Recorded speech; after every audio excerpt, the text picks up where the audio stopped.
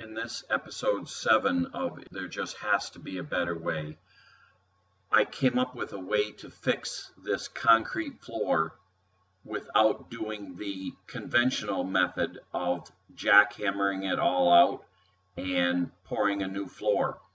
This floor was poured approximately 1960, so it's been in there about 60 years.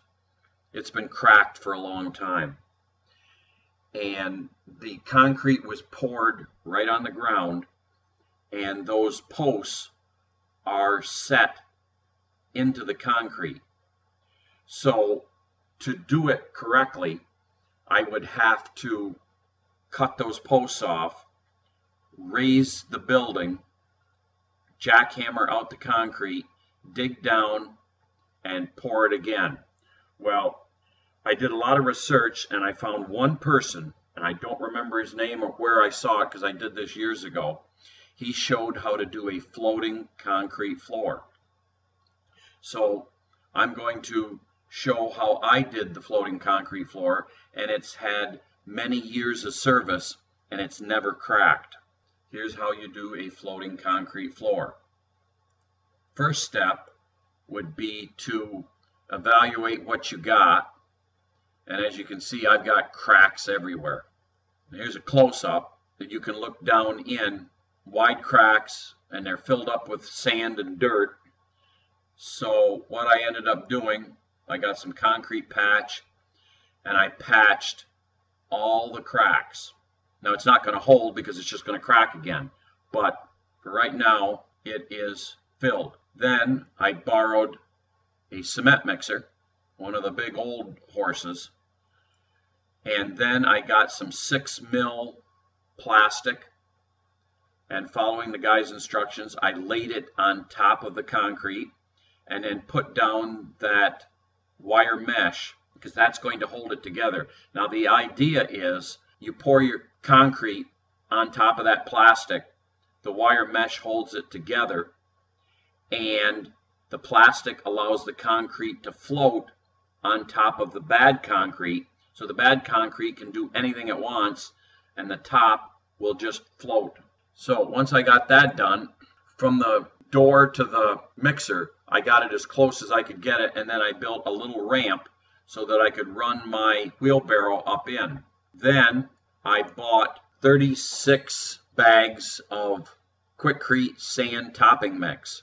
And I started mixing it one bag at a time. I did this all by myself. I couldn't find anybody to help me that day. So I would mix up one bag. I also found that you can't mix 2 bags and push the wheelbarrow up that ramp. I just didn't have the horsepower to do it. So it was one bag at a time, 36 times. So you dump it, and that's about 3 dumps. And then, so that's 3 bags, and then I took the float and I leveled it a little bit, and as you added more and more, I reached a point that I had to broom it or I wouldn't be able to reach it. So I stopped about halfway, and then I broomed it. It's not dead level, but it's a whole lot better than it was. So I've got the 2 inches of that Quikrete topping mix, as you can see, and half of it's broomed. Here's a close-up of the brooming so that it's not going to be slippery. And here's another picture of how I got a little bit farther along. And I mean, this was a all afternoon thing, all by myself. And there's what a dump looks like right in front of the door. That's one bag. So you can see that there was truly 36 bags. And finally, I got the whole thing done and broomed. You could kind of see where the one section of broom was done and then the second section started, but it's a little storage shed. It doesn't really matter. So it started to dry, and I had all I wanted that day because it was a lot of work.